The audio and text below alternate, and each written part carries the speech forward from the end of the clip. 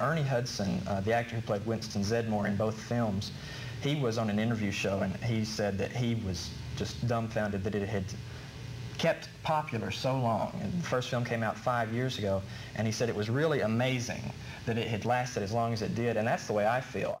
My name is Alex Newborn, and I'm part of the Alabama Ghostbusters franchise. I live in Florence, Alabama, so I frequently pair up with the Florence Ghostbusters, which is primarily Brandon Ballantyne and his 1967 Pontiac Ectomobile.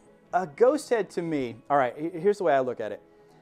Someone that has viewed the movie and enjoyed it so much that they want to bring it to reality.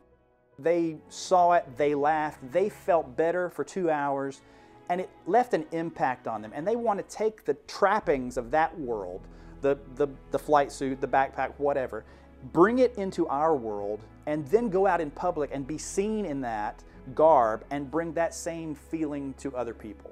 Some of the fans, like me, will go on a pilgrimage and go to the sites where the movie was actually filmed in New York City and different locations.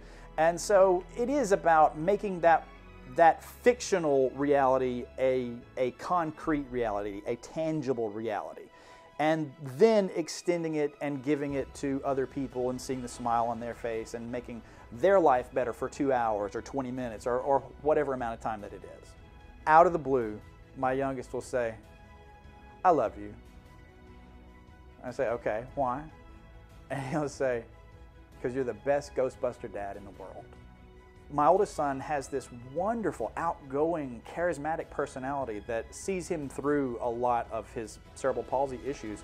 A couple of years ago, we were at a local Chinese restaurant, and there's these two girls at a nearby table, and they start calling out, "Orion, hey, hey, Orion." And so I heard one of them say, "He's a Ghostbuster.